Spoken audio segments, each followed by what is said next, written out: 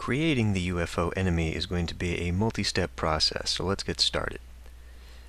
In the sprites, I have a sprite UFO that utilizes the cannon sprite from our side-scroller. It's 32 by 32, origin point is centered, and has precise collision checking. And then I've got the sprite enemy bullet, which is just an 8 by 8 circle with the origin point centered. I've created two objects from these, object UFO and object enemy bullet, and the object enemy bullet I have set to a depth of -5. I want to create one more object, so let's create it and call it obj_spawner. We are going to have the UFO spawn in at intervals, and those intervals will get shorter and shorter as the level progresses. So let's go ahead and set this up. I'm going to add event, create, and I'm going to create a new variable. Set variable, I'm going to call this global.ufotime, and I'm going to set it to 300. This is going to be the equivalent of 300 steps, so it's going to be about 10 seconds. In a real game, you may want to lengthen this, say maybe 900, but since we're testing and we want this to happen frequently, we'll just keep it at 300. And then we're going to come to main2, set alarm, and we are going to set alarm 0 to global.ufotime. Click OK, and then we need to add event alarm 0. So we want to create this UFO randomly, but we need to decide will it spawn on the left or on the right. And we can do this simply by rolling a random number. So we'll come over to control, and in our questions we'll look for this die, test chance, and we'll keep this to sides of 2, and we want to create the UFO and give it its direction and speed. So we'll come to main1 and create moving. We are going to create an object UFO, give it an x of -16, which will put it off the left side of the screen, and we'll set its y to random, parentheses 400 plus 40. So at a random position between 40 and 440.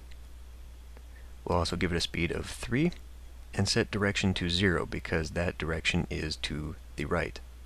Check OK. And so it has a 50% chance of putting it off to the left. The other 50% needs to be on the right. So we'll come to control, else, and we will just copy, paste, and make sure it's in the right order. So this lower one, we're going to give an x position of room_width plus 16, and we're going to give it a direction of 180 because that goes to the left. Click OK, and let's close this object and open our room main. Come to our objects, and we need to put in our object spawner. So put that in and then close the room.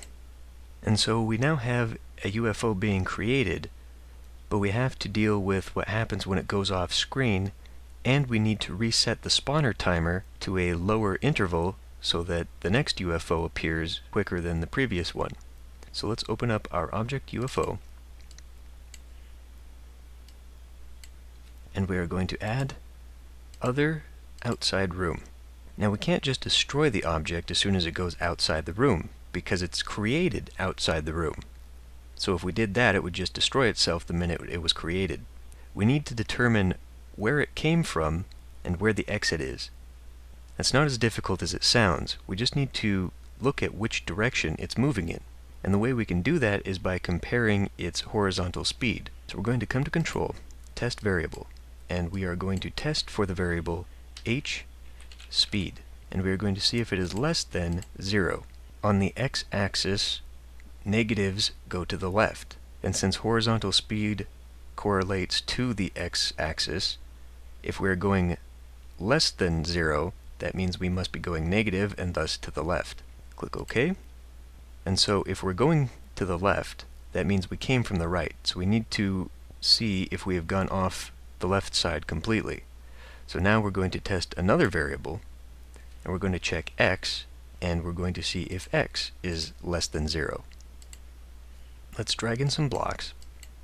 And so if both of these conditions are met, we should decrement the UFO time, reset the timer, and then destroy the UFO. So let's set variable. We will set global.UFO time to a value of -100, set to relative. But we don't just want it to keep subtracting, because eventually we'll set UFO time into negative numbers, and that's going to give us a problem. We always want some time on the clock.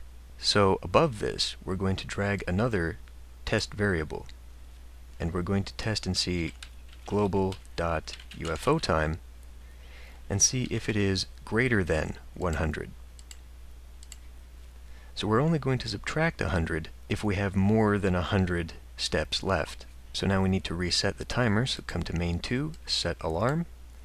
We will have this apply to the object spawner, and we will set alarm 0 to global.UFO time. And then finally we can destroy the UFO object. And so now we need to do this in reverse, so let's just select all, copy, and paste. So now we should have 2 of these blocks, and in the bottom section I'm going to change this test h speed and see if it is greater than 0, which means it will be going to the right. And if it is, it needs to be tested to see if it's gone off the right side of the screen, so we'll change this to an x of greater than room_width. Let's go ahead and see. And if we wait 10 seconds, a UFO should appear.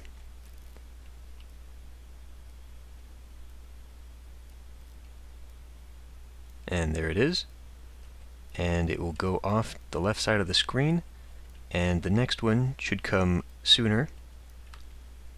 Has a 50% chance of appearing on either side of the screen. Appears on the right again. Eventually, it's going to come every 3 seconds. And there it is coming from the other side. So we know it works.